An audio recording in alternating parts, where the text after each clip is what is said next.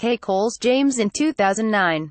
In conservative circles, she was always seen as more of a behind-the-scenes player than as someone who sought the spotlight. Peter CihelkaThe Free LanceStar, via Associated Press, Washington. The Heritage Foundation, the conservative think tank that has influenced Republican White Houses and shaped conservative policy since the 1970s, named a new president on Tuesday, who has deep ties to the party's social conservative and evangelical Christian wing as it moved to steady itself after a year of internal turmoil. Kay Coles-James, who served in the administrations of Ronald Reagan, George Bush and George W. Bush, will fill the vacancy left this year when Heritage's board unexpectedly removed Jim DeMint, the former senator from South Carolina who became a leading practitioner of the uncompromising, no apologies style of conservatism that characterized the Tea Party revolt. If Mr. DeMint's appointment in 2013 was a sign that Heritage was embracing the grassroots energy that had proved so disruptive to the Republican Party, naming Ms. James was an acknowledgement that many inside the organization believe Heritage had strayed from its mission of acting as the intellectual and policy guide star for conservatives. Like other institutions that had grown comfortable in their roles as fixtures of the political establishment, Heritage has struggled to find a meaningful role for itself in President Trump's Washington.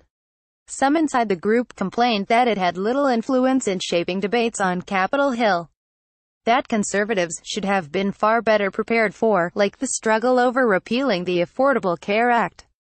And a few of Heritage's largest donors and board members like Rebecca Mercer, whose family helped finance Mr. Trump's campaign, agitated for change, arguing that the group was squandering its opportunity to lead at a time when Republicans controlled the House, Senate and White House. Inside the organization, people viewed Ms. James as a safe choice who, while unlikely to resolve the tensions over Heritage's direction, would not make them any worse. Ms. James has been a member of Heritage's Board of Trustees for over a decade and is close to the interim president, Edwin J. Fulner, a founder of the organization. Until recently, she had been leading the search committee for a new president. I am confident that under her leadership Heritage will remain committed to conservative principles and to expanding the conservative movement in a positive, inclusive way, Mr. Fulner said on Tuesday. As a black woman, Ms. James has been an anomaly in the conservative movement, which is dominated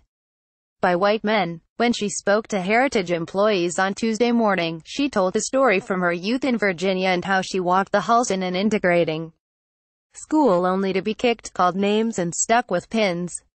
It turned me into a fighter, she said. Addressing the direction of the organization under her leadership, she assured people that she would not carry out any drastic changes.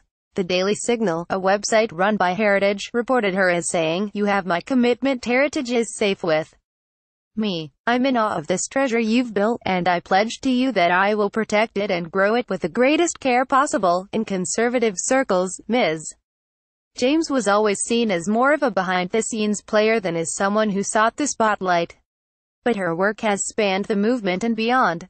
Outside government, she worked for the National Right to Life Committee and the Family Research Council and was Dean of the School of Government at Regent University, a Christian school founded by Pat Robertson. George W. Bush picked Ms. James to lead the Office of Personnel Management, the government's human resources arm. There she oversaw the enforcement of policies that were championed as part of Mr. Bush's faith-based initiatives, including offering federal employees a Catholic health plan that specifically excludes payment for contraceptives, abortion, sterilization and fertility treatment. Ms. James held smaller roles in the first Bush and Reagan administrations. Anti-abortion activism has been one of her most personal causes. In 1996, Bob Dole's presidential campaign selected her as the secretary of the Republican National Convention, a job given to her because she was passed over as the chairwoman of the subcommittee that dealt with the party platform's abortion plank. The Dole campaign said at the time that it wanted someone with more moderate views on the issue. A version of this article appears in print on December 20, 2017, on page 820 of the New York edition with the headline, "After Year of Turmoil, Heritage Foundation Picks a President Seen as a Safe Choice."